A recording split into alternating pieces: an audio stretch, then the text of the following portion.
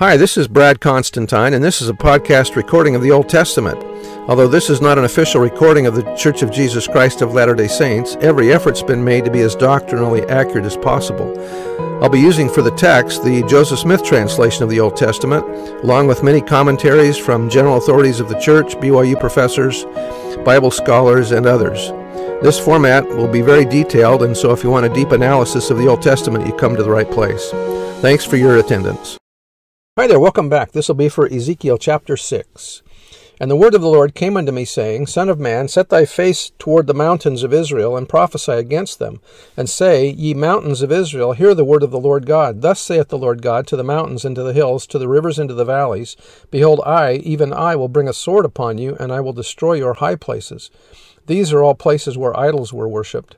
And your altars shall be desolate, and your images shall be broken, and I will cast down your slain men before your idols.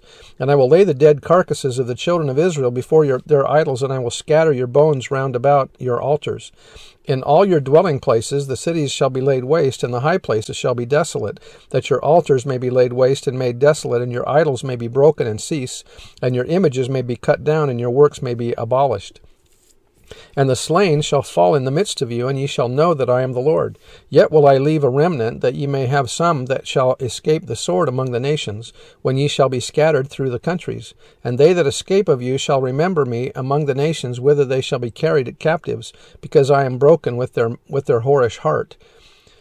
Though today men rarely worship idols of wood or stone, they may devote themselves to serving certain governments that have set themselves up as the state religion, or they devote themselves to acquiring material things, or they dedicate themselves to other pursuits that take them away from service to God.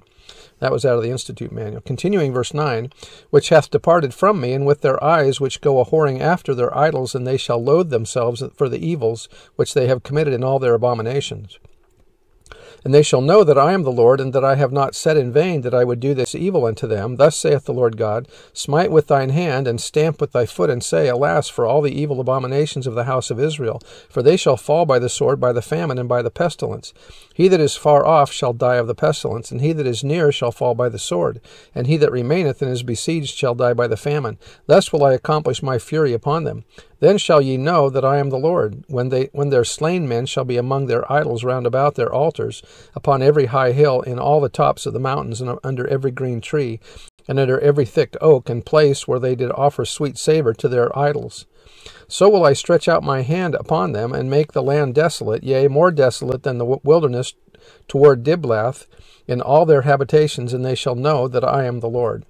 So you can see the trouble that they're having here because of the idol worships that they're doing. I guess we need to make sure that we don't worship idols too in our day. Anyway, that's the end of the chapter. We'll see you next time. Bye.